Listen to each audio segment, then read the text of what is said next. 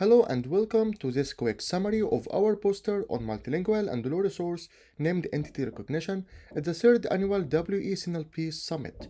We are Peter Martigny and Shubhanshu Mishra from Twitter and me Ramy Eskander from Columbia University.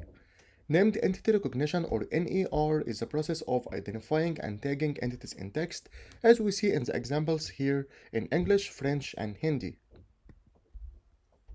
Supervised learning approaches require manually annotated data, which is costly and time-consuming. The data might not be even accessible for some low-resource languages.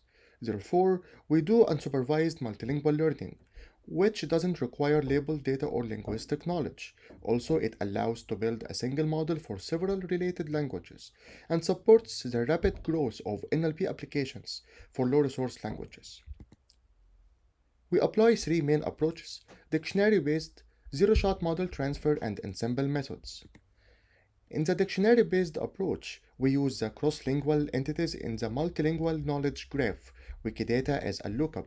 We first load the entities into a trie, and then to tag a sentence, we iterate over the words in fixed window sizes, where for each window we search the trie for the longest prefix, that is an entity.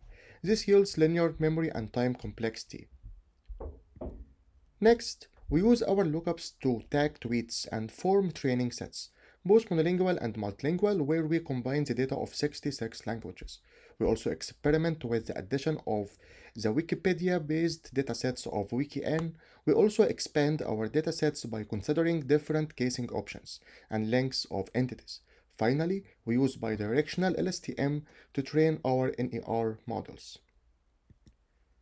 We also experiment zero-shot model transfer, where we apply the model of a related language on the target text. In addition, we apply ensemble techniques using maximum voting and Bayesian-based voting, both on the token and entity levels. We try several design alternatives in our experiments, such as different data sizes, different embedding types, and different ways to extract the labels from Wikidata. Here are the entity-based micro-averaged F1 scores for 9 languages on public benchmarks. Our work can allow identifying popular named entities in social media corpora across multiple languages. The multilingual approach yields the best performance in 3 languages, while the addition of WeCN usually helps. The results encourage further research in the multilingual direction and without the use of labeled data.